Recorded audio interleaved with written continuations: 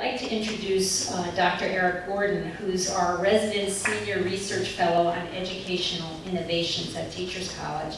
His whole philosophy of life is to be playful, to take risks, to be entrepreneurial, and that's sort of can be very annoying sometimes when you work and you have to get something done. But that's the way Eric works, and he's been really pushing the boundaries. His research is about learning beyond the boundaries of school, what that looks like, how you can violate time and space, and you learn even more that school is maybe not the most fruitful place of actual learning, that there are other places and ways to learn. So he's kind of a curator of what he heard today, and ways to spark your thinking and provoke your thinking as we move forward. So for a very quick moment, we're going to hear Eric talk, and hopefully it will inspire you to think about your own districts.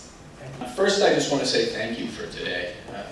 Beyond just that you all came out to share, but there was this a stance of sharing that I saw across all of these sites. And I think that's really, when we talk about what does it mean to be innovative in context, that we have so much to learn from each other. You know, we're in the middle of this, what people talk about as an open source revolution.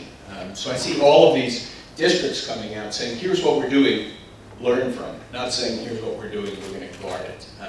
You know, stripping down any arrogance and saying, we've got some successes that we want to share because we're proud of them, but we also want to share them because we want you to learn from them. So there's a collaborative nature that I really appreciate.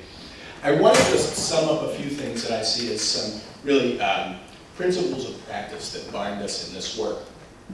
And the first, and I've heard this, it really is reiterated more than anything. I've heard this over and over today, that no one size fits all. You know, we were talking before about, Lynn and I, about that to be really innovative, it is contextual. It's not, you know, innovation lives in specific places, in specific ways. And we have much to learn from each other, but we also have our own homes that are very specific and they function different than each other's in a lot of ways.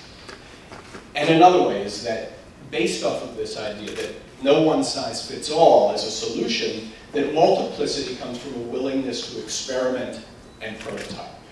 And I think it was, I don't remember which speaker, it's been a long day, who talked about it is messy. I mean, there's a sandbox mentality to this work too, that rapid prototyping can be messy, and it's not always looking to win, even to be completely successful, but sometimes it's the failures that inform our practice the most.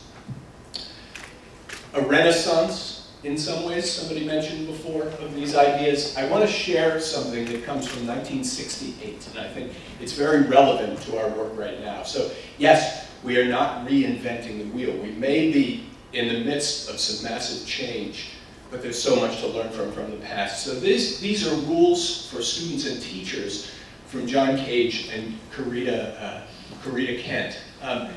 These are fabulous. I'll share them in the slides. A number of you have seen them. They went kind of viral on the internet for a while. I want to focus on two, though, and it's these ones right here. Rule 4, consider everything an experiment. And Rule 6, nothing is a mistake. And that is where we run into these tensions. You know, we live in schools where everything is a mistake. You know, it's very high stakes. And what does it mean to be, you know, to be in these cultures of risk aversion, but to say nothing is a mistake. There's no win, no fail. There's only make, which, I mean, if I had a classroom now to go to, that would be hanging above the door, that last slide right there. I want to channel quickly. We've talked a lot about district level change. Ken shared some, he kind of brought in some teachers and students, which I was very pleased with, to hear their voices in here too in the videos. I want to share an example of a project now that I'm working on with a teacher that represents some of those principles of practice that I was talking about. This is, in a lot of ways, it uses some of the same tools that Jerry was talking about earlier in the day, but it uses them in a different way, where we're engaging students as publishing authors to create textbooks. So this is a teacher that I'm working with in New York City. It grew out of conversations starting about 2 years ago that Project Gutenberg, which many of you know, Project Gutenberg, that houses now over 40,000 open source texts. So everything from Dracula to the Canterbury Tales is free, full text, and online. So what does it mean to think of that as this massive resource to reinvent the textbook by students for students? So we've actually started this process that's using iBooks Author, along with all of these open source texts, to teach multimedia literary response, and started the E. Gutenberg project, where students are creating books for tablets based on these open source texts. So what does it mean to take something like Dracula, have a class engaging in all types of response, from video, audio, critical literary response, and then start to insert all of these live multimedia links into one of these books and post it back up into the iBook store for free. Then the next year, let's say that Dracula has 300 multimedia annotations from this year's teaching. The next year we take it down, teach it again, but this is our text. And the students do a whole nother round, and now we put it back up and it's got 1,000 annotations by students for students. And so they're not just studying the original text, they're looking at how they are co-authoring and interpreting this text together. And then we have the E. Gutenberg. And I'll show you, and I showed this, he'd probably be embarrassed. His position in this is, 3 minutes, is quick and dirty, and I will be quick and quick. In really a prototype mentality. So it's not about getting it perfect. It's about doing it quickly, learning together through what we did, taking risks together, and then improving it. So his prototype is really, the first one was just about teaching them about Creative Commons, teaching them about copyright law, and looking for open source photographs, images, and then doing some dramatic readings out of all of These are more precious than gasoline. Round and round they spin. To wrench the murderer's blade in the face of foreign foes. And take a noble spirit. Now, this was incredibly low tech, this version. I mean, it was dirty, it was low tech, there was nothing dazzling about it, but the learning was enormous. And what he decided is the next time, prototype 2, he wanted to do a lot more teaching around annotation. So he put Leaves of Grass up on, and a number of written pieces up on a collaborative annotation tool on the web. And all of his students started annotating this together and opening conversations, thinking of annotation as a publication in itself. Then we strip that down and publish it on those iBooks.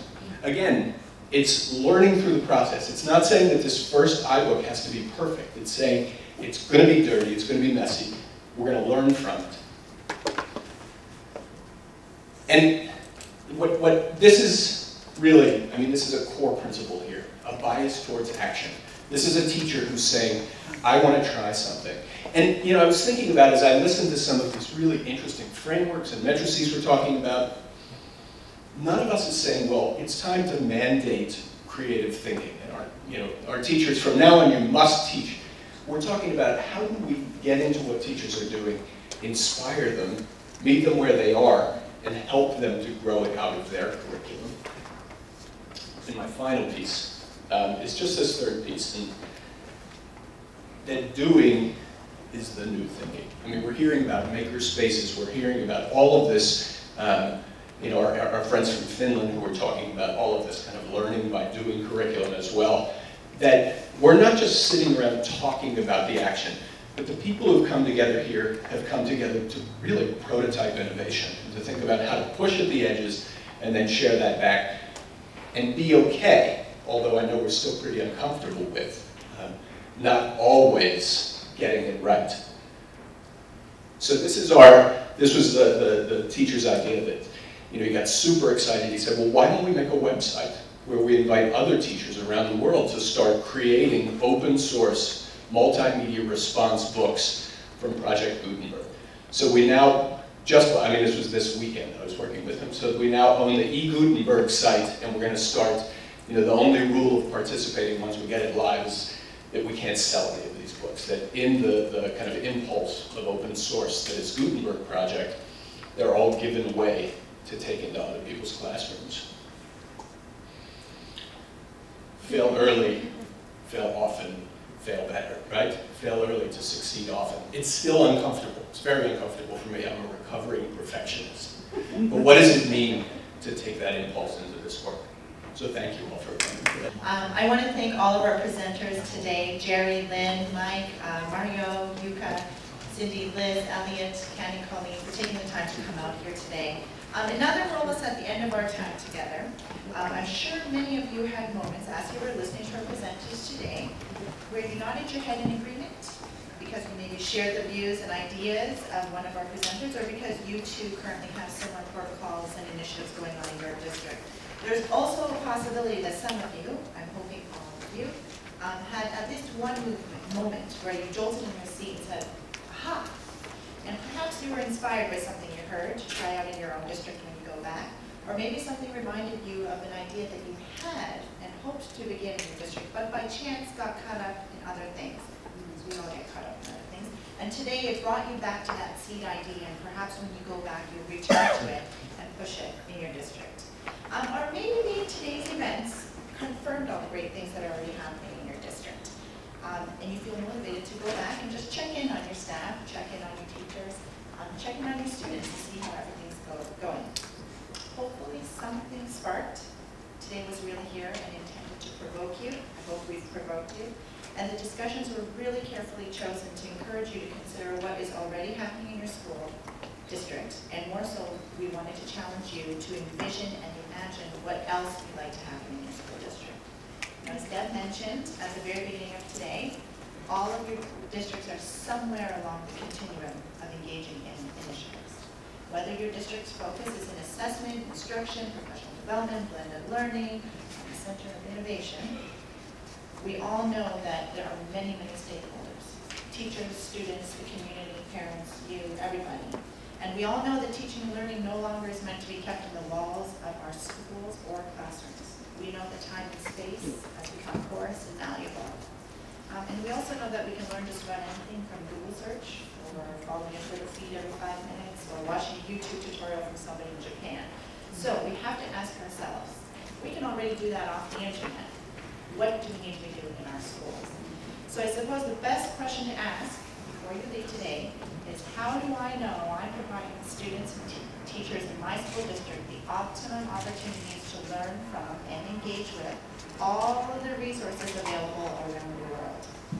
How can my district be a trailblazer, not a trendsetter, not something you jump onto and get bored of and get off of again, but a trailblazer that envisions and pushes the envelope as to what teaching and learning can be starting today and in the future. There's no one right way. That's the difficult thing and the beautiful thing. So you'll see in your folder all of our contact information of the districts that presented today. If there's anything that you'd like to further discuss, or just want to pick somebody's brain about, you may visit Finland, you may visit Weston. We started the conversation today. Thank you again for attending. Thank you.